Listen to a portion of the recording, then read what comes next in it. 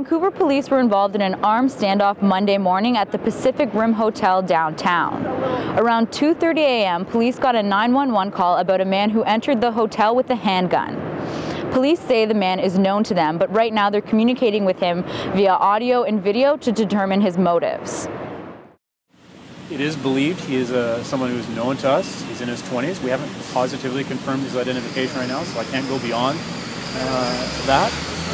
But negotiators are on scene. Our emergency response team is on scene. We have several officers in the area keeping pedestrian and vehicle traffic away from the hotel. And negotiations are ongoing with this man. We want to end this as peacefully as possible. His safety, the safety of the public and our officers is paramount. And like I said, the negotiations are ongoing. Police have the man secluded to an open foyer on the 3rd floor away from staff and residents. So far, police say his only demand has been for water. For theprovince.com, I'm Larissa Cahoot.